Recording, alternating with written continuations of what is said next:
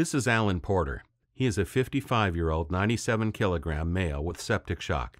He was placed on VA ECLS 3 days ago via the right femoral artery and vein. The cannula are in stable position without complications. He remains sedated and paralyzed.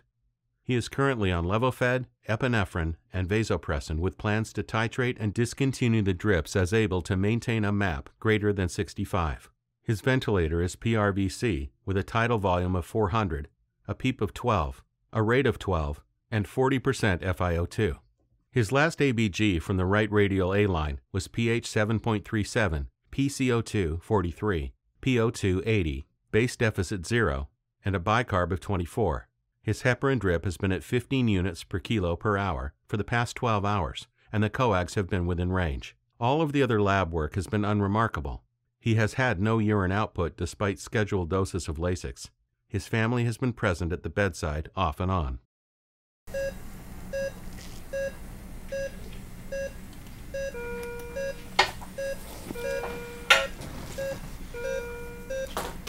My pump is off. What? How did that happen? I don't know. Let me see if I can cut it back on. We're plugged into a red outlet. Let me see if I can get it to come back on. It's not coming back on. Clamping off. Okay. Do I need to call someone? Yes, ma'am. We're going to need to get the doctor here. Okay. Pressure's dropping.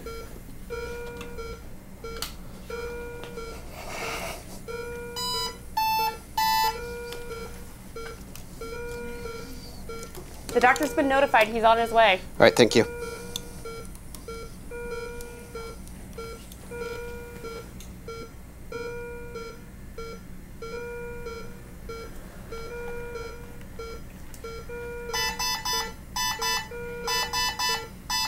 All right, I'm at 1,500 RPMs, taking my clamp off.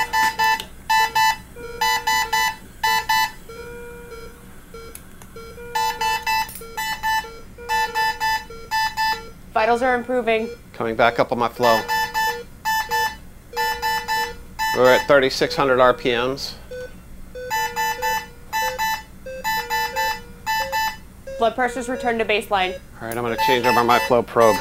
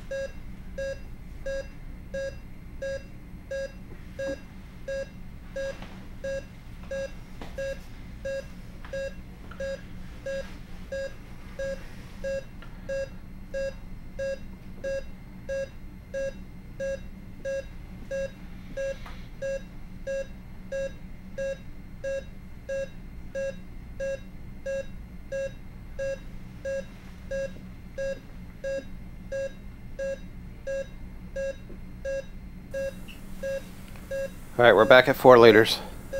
Vitals are stable.